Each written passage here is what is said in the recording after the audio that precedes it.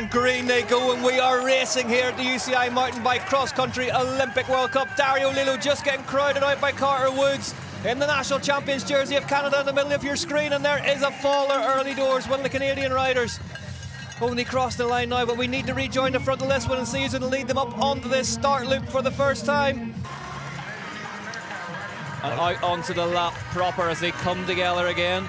Yeah, Rayleigh Amos, Tom Schelkes, Oliver Solvoy, then we have Lillo, Rekdal, Hudima, Washi, Norway. Vitoni, who really starred last time out in Lenzerheide, only for a last lap disappointment. There he is in the KTM jersey coming through your picture. Great race he had, but yeah, it's a different way of riding, but at least it's so much, yeah, it's definitely a kilo lighter. So it's they're fast when they're fast, but you haven't got that margin for error. You haven't got that one route that you didn't expect to clatter into the back of the bike, and it can just puncture. But probably an insert in his rear tire. Okay. So that means, yeah, it protects against pinch flat. And it just goes up and up and up. It's never steep, but it just increases its gradient just as your heart rate is going through the roof. Yeah, and riders are fighting for their position. Alexander Hudima, he likes to be a little bit more to the front, but it's difficult to overtake. Also, if you have entering the grass, it's really bad rolling. You have to push so much more effort into it to overtake each other. Well, is that Lukel feeling good here today, and he's at the front of this one?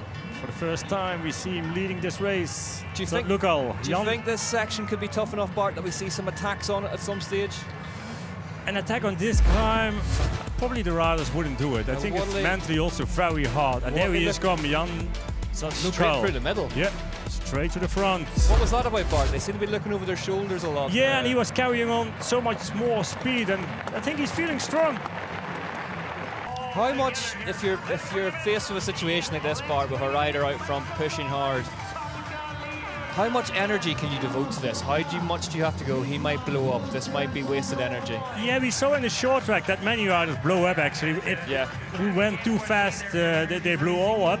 So, and also here on this course, yeah, 12 minutes lap time. That's one of the first times we've seen as well so far riders throwing a bit of water around themselves to cool down. It is heating up here in Leogang. Yeah, it's heating up quickly, especially on these parts of the course where it's open, no trees, no shadow, and the sun is shining, blue sky. Yeah, mercifully we have been allowed to keep the commentary booth door open. Yesterday during downhill it was so loud we had to close it, and trust me, Bart, when I say it was getting pretty hot in here. Fastest lap times now at the moment. That's probably the 12:06. Yeah, on these climbs it's not possible to drink at all. You need your breathing into that feet zone. Also for Tom Schelkes, gel. So first a bottle with energy drink, and then probably a bottle to cool down. Oh, you see, these turns are so slippery.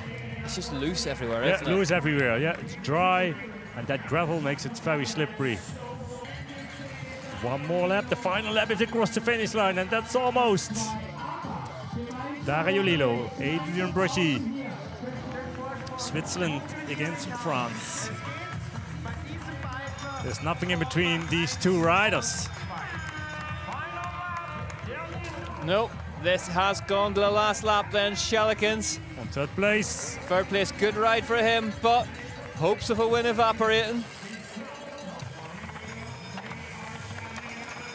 Lillo fast here. Stylish to this descent. Feet up, looking good. So is Boishy, not far behind him. There's just maybe half a bike has opened up, but Boishy quick to close it out. Tricky to follow another bike in the descent as well. So easy to make the same mistake as the rider in front of you. 9 seconds in between Schelkes and Wiedmann. I said 34, but it's of course that's to the first place. So last place for Wiedmann. Last spot on the podium still open. Yep. No extra weight on his bike. That's the sort of margins we are talking about. This is the battle for the third place, the last spot on the podium. This will be an absolute tussle of the muscle. Two big men going at it here. And we can see the two battles for the podium places. Interesting. Yeah. Ah, there was Adrian Brachy now. Adrian Brachy now to the front, attacks. Lilo, can he go with him? Wow, look at this. Look at the effort being put in by yes. Lilo sits up. Look at Adrian Brachy. Lilo sits up, he doesn't want anything to do with this attack. He's got no answers for Brachy here. Brachy for Trinity Racing MTB, is he making the race-winning move in front of our eyes up this climb? This is so fast. Oh, Brachy. If he looks back over his shoulder right now, he knows. He'll see him here, look, yep, what has he a did. little look.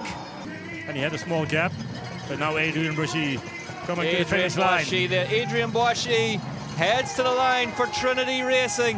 An absolutely superb performance from the young Frenchman. He does the double in Leogang.